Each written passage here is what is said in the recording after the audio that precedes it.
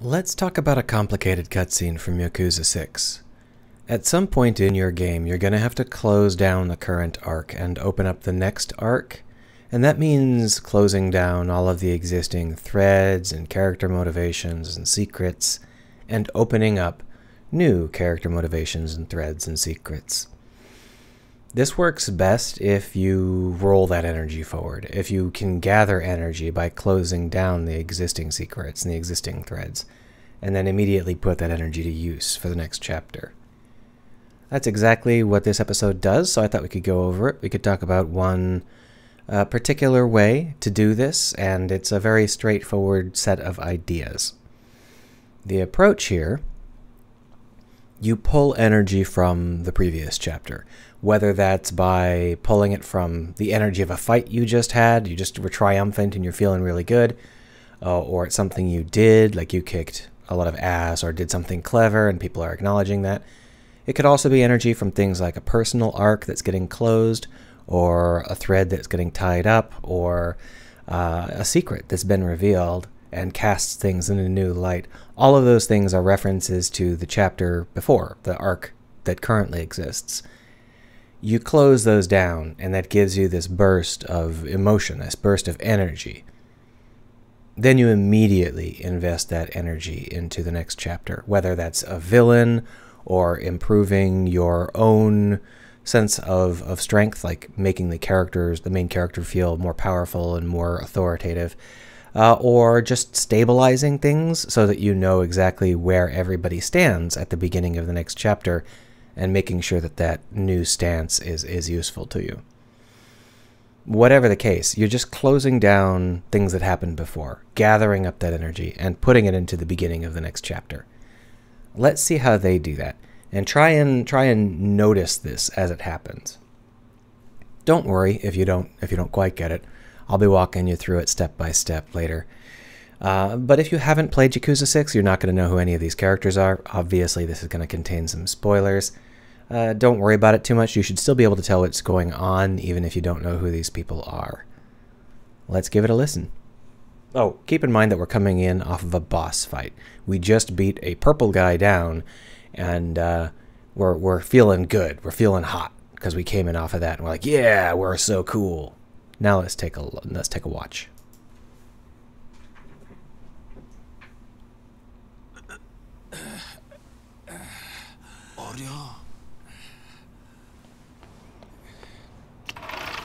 桐生の兄貴なんじゃおら殺せややってみやわしゃ松戸組の看板上げとるじゃ余命連合会の直系じゃわしをやったら広島中の国土を敵に回すっちゅうこっちゃおいやろの松添余命連合会が踊れなんぞのために動くかそこまでの器量かバカだれ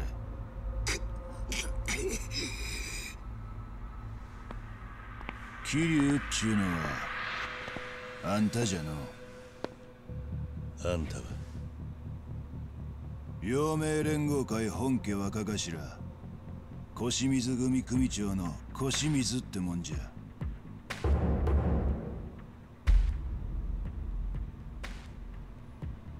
要は広島のナンバー2ってことでいいのかこれ桐生さんがやったんか全部たった一人でマジかあんたは自分じゃ正体を隠しとるつもりらしいがのわしにはあんたの背中の竜が透けて見えますわの踊れも桐生さんの正体は知っとったの南雲何この辺りは広島でも偏僻な町じゃ造船以外はわしらのしのぎにならんじゃけどあんたがおるんじゃったらこの町もちいとは面白うなるの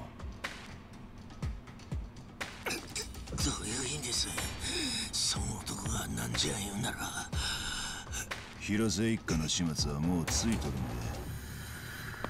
で、今挨拶だけさせてもらいますわ。桐生一馬さん。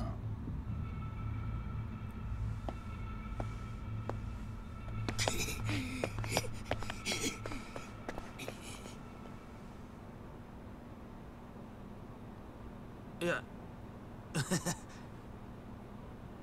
小清水の頭何を言うとるんかの、兄貴の正体って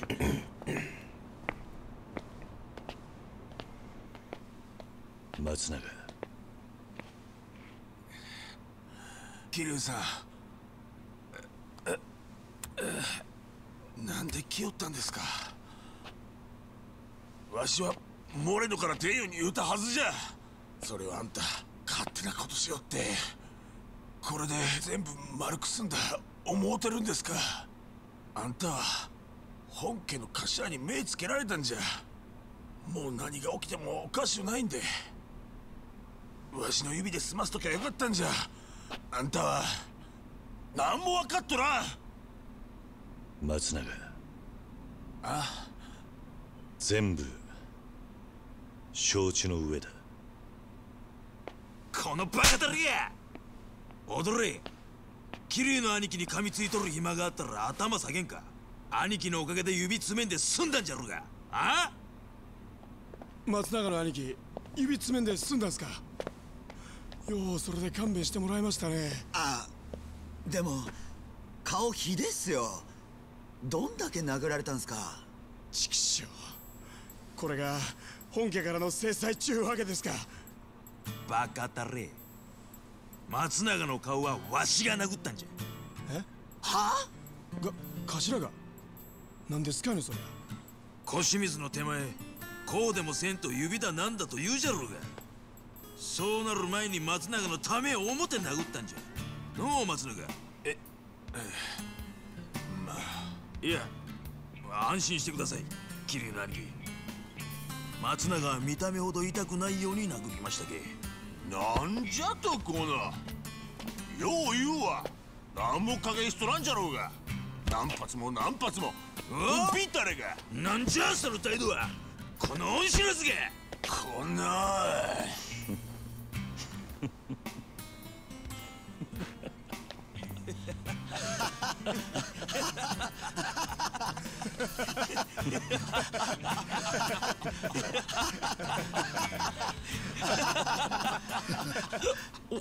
おやさん、ここにおったんですか。もういたよ、ずっと。喧嘩を済んだんだろ。ええ。 And there you have it. So now we're going to go over it with a fine-toothed comb. Sound like fun? Let's get started.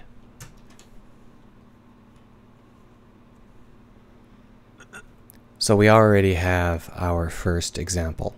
This guy in yellow is our friend, and we know that he was in a lot of trouble. He's like a low ranking. He's the lowest ranking of the Yakuza. And he screwed something up. He was given an opportunity to do something, and he screwed it up. But we made it worse. So we know that the main family is planning to punish him, and we don't know exactly how severe that's going to be. And here he is on the ground. We can't see his face. We do see our good friend Nagumo crouching over him. But there's this new guy in town, this guy in red. We can't really see him. We don't know who he is. There hasn't been anybody in red aside from us so far. So already we know that our friend that was in trouble is now down and in pain. And there's this new guy that we've never met before hovering over the scene. We already know that something bad has happened, and we're already investing energy in this new guy in red, even though this is like a half-second long cut.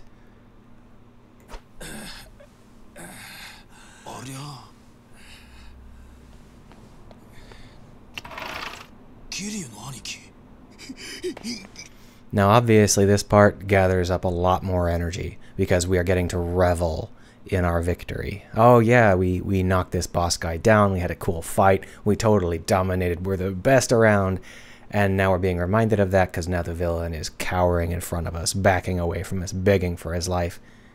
That's a rush right there.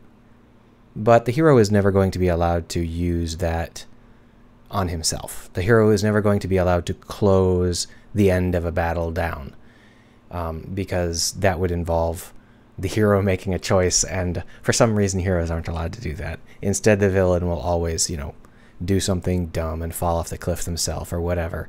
So the energy usually gets reinvested some other way. Let's see how our rush ends up paying off.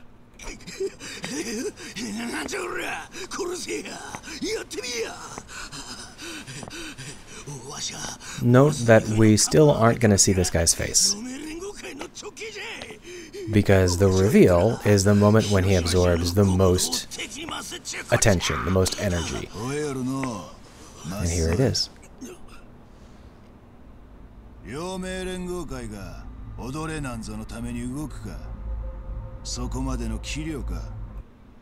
There we go. So this nice tight close-up on his face, we reveal it, and we were feeling really good, right? We beat the bad guy, he's begging for his life, and then along comes the new bad guy who talks down to the old bad guy, decides the ending of the fight for us, and just, the monster of the week says that the previous monster of the week was crappy, and you can tell because we are bigger and better and beat him up. It's a classic approach. You make the new villain feel big and strong by making him steal most of the old villain's thunder, which is exactly what happens here. Just keep in mind that that first zoom in on the face, the big reveal of the face, is going to be the moment when we get the biggest investment in this new character. We're supposed to be like, oh crap.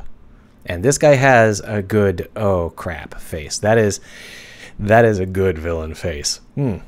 Great job, guys.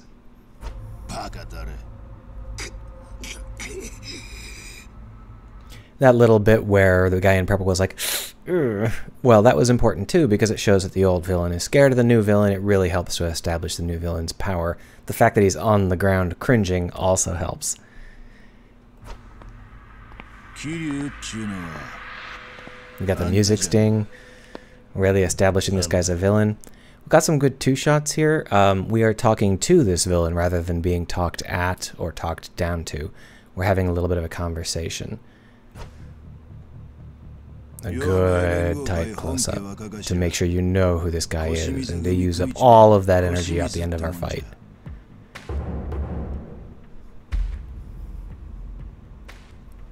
So now our adrenaline rush has been invested. This is the guy that's our next target, we can already tell.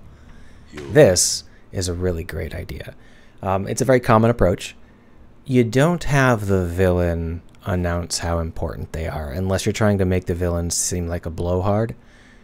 The hero announces how nasty the villain is, because we respect the hero. If the hero says the villain is nasty, then that's the villain taking some of the hero's power. That's the hero is saying, oh, this is trouble, and you're supposed to believe it. It's much more powerful than if the villain says, I'm the #2 guy in Hiroshima. That's just being a blowhard, right? So here we're going to gather up some more energy. We basically spent our high, so now we're going to get another jolt.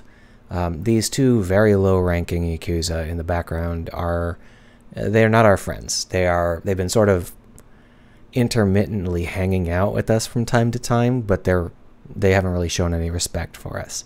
So the fact that now they see the debris we left behind and show awe brings up more of a rush. It's like, yeah, we're winning people over. We're doing things, we're accomplishing things, people are noticing, and of course that energy also needs to be reinvested. Let's take a look.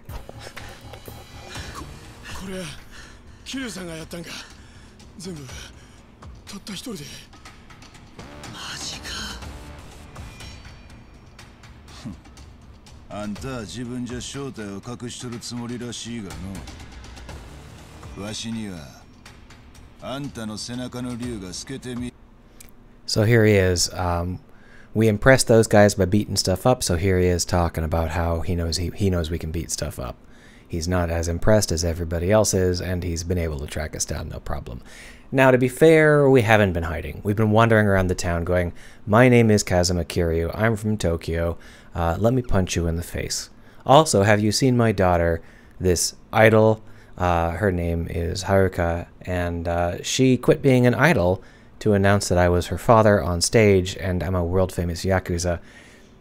It wasn't a big accomplishment to hunt us down, but we have been slumming. We've been working with the lowest level Yakuza and resolving threats at that level. So this is a big fish noticing us now, and he's basically saying, you can't get away with slumming anymore. You're gonna have to step up your game, because guess what? I'm here now. No. Now that he's used up that little jolt of adulation, we're going to pull more energy from the existing chapter. We're going to do that by doing a little character reveal.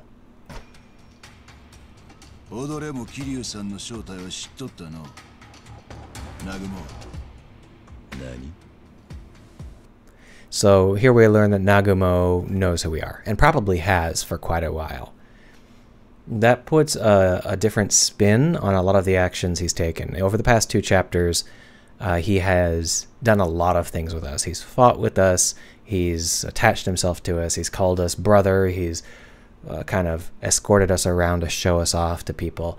And all of that comes into a very different light if he knows who we were. If rather than out of respect for what we've done, it's out of, you know, knowing that escorting around a legendary Yakuza is going to earn him some points or something. So that generates some energy. We're like, seriously? You jerk! I thought that we were friends! Where does that energy go?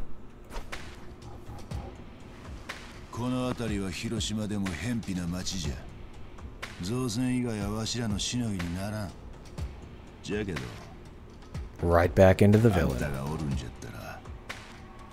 So you can see the pattern here. The idea is that every time the villain gets to make a grandstand statement like this, he only does it if he has revealed something beforehand or done something to raise energy. This is a basic idea. You don't make a grandstand statement unless there's energy behind it. And so every single time he's going to make one of these grandstand statements, he reaches out into the past chapter and makes sure to close down a thread or reveal a secret or whatever, just to pull that energy forward so that he can make his grandstand statement and absorb it. We're going to see one more example of that as a callback to our fight, the cringing villain.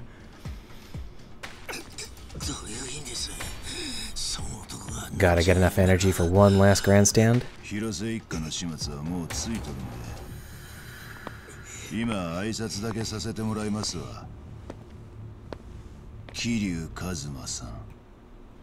That's great.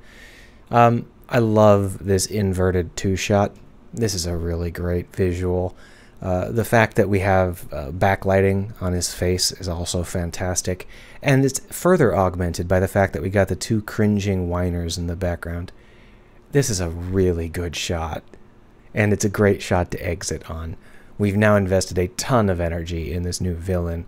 A lot of the stuff from the first chapter and all of the energy from the boss fight have now been moved into this new villain. By the way, I should note, everybody here is from the Yomei Alliance. The Yomei Alliance is like the Hiroshima version of the Tojo. The Tojo are the urban Yakuza who are all slick and refined, and these guys are the small-town Yakuza. Notice that all of the big Tojo clan characters in this game wear ties. None of the Yomei do. Small detail, I love it. Let's get back into investing energy. It's time for him to walk off. Notice that as he walks off, the cringing villain follows after him, and our 2 buddies, the low-level Yakuza buddies, bow. Just more stuff to build him up. Now this part is great. First off, the framing here is wonderful. I love the slightly off-kilter way that it's framed. The fact that the lighting really works with that building tile. Oh, this is a great shot. This is really a wonderful shot. It's also the end of the threatening portion of our transition. We've now closed down the fighting. We've used up all the fight energy. We've got the villain off stage. It's now time to start resolving the personal conflicts. Let's see where that energy goes. Yeah.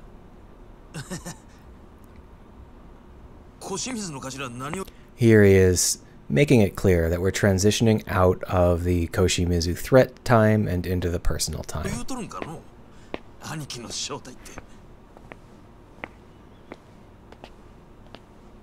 This lets us change who we're investing in much easier.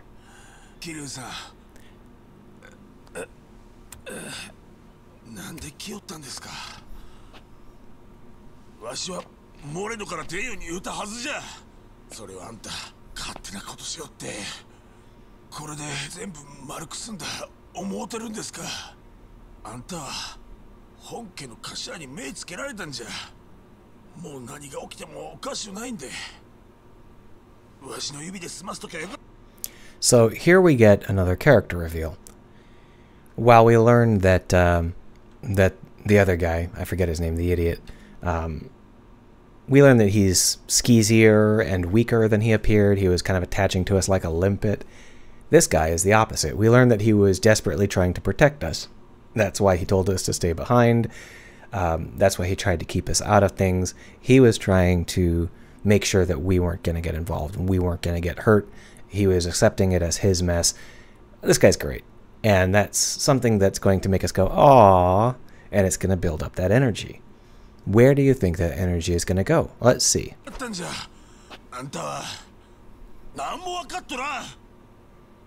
Matsunaga.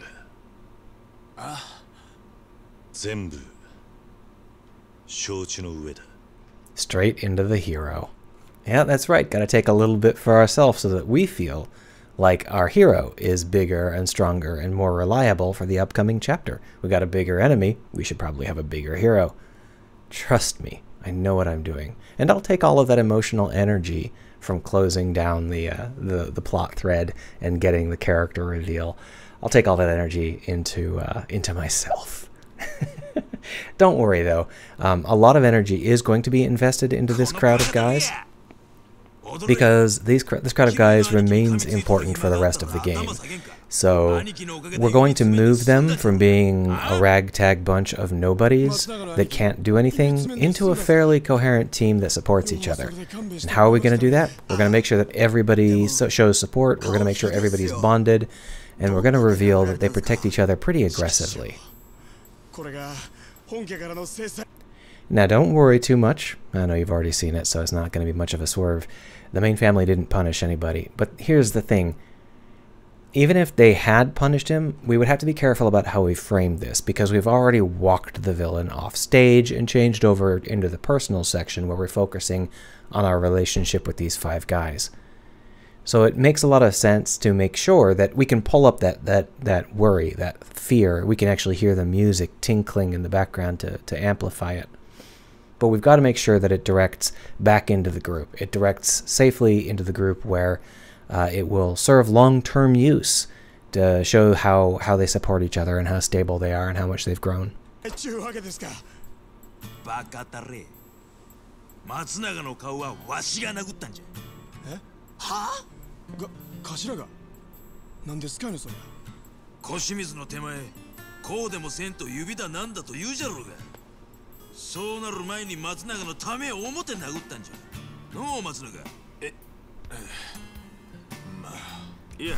See, it's working really well. We've reinvested that into this group. The group is showing that they can work for themselves. They can make sure that that they can stand on their own a little bit and resolve things on their own a little bit. They've grown from being completely worthless.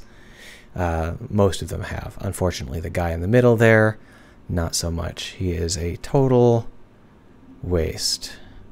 We'll talk about that later.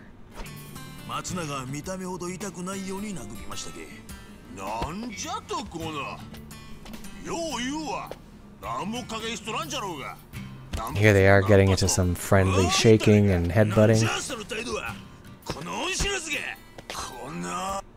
This is a good level of cooldown energy. It's showing that you know, things were threatening, but everybody's still playful, everybody's still energetic. And then, of course, our main character laughs. Now, watching this alone, it might be strange to see him laugh, but a lot of the previous cutscenes were explicitly about, I didn't show you them, but they were explicitly about the fact that he knows these guys are lying to him, but he likes them. And he was like smiling and laughing in those too. So this laugh is not like out of the blue to us, the player. It might be out of the blue to these people, though, these low-level Yakuza thugs, because they certainly didn't see those scenes.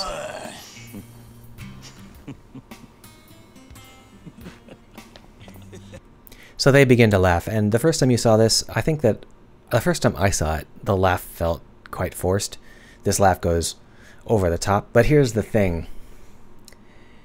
This was a huge, tense situation, and it ends with this legendary Yakuza looming over you, and you know, your secrets have been revealed, and you've shown, you know, how weak you are and that you're barely able to take care of yourself. And if he laughs, you're gonna laugh, because either you laugh at the boss's jokes, you always laugh with the boss, or the fact that there's, you know, now that he's on your side, you know now that he's not gonna, you know, kill you or rip your pinky off or whatever. He's a good guy and he's on your side, and that's gonna be a tremendous relief. I don't feel like this laughing is too much.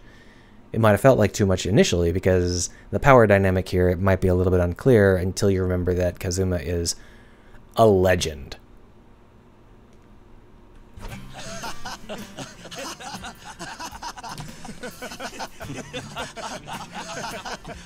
And then here's the final cool off. This is fantastic. So this guy back here is the best character in the game. He also produces the most plot holes, which we'll talk about later, but he is amazing. He was my favorite from the moment he stepped onto screen, and that's primarily because of his voice actor. This is the boss of this little group. In fact, the family is named after him, and I love him. He's just amazing. And in this case, what he does is he does the final wind down, and he pacifies the you know, he makes everything placid. He calms all of the emotions down, and he finishes off the investment, and he stabilizes the team. おやさん？え？ここにおったんですか？もういたよ、ずっと。喧嘩済んだんだろ？ええ。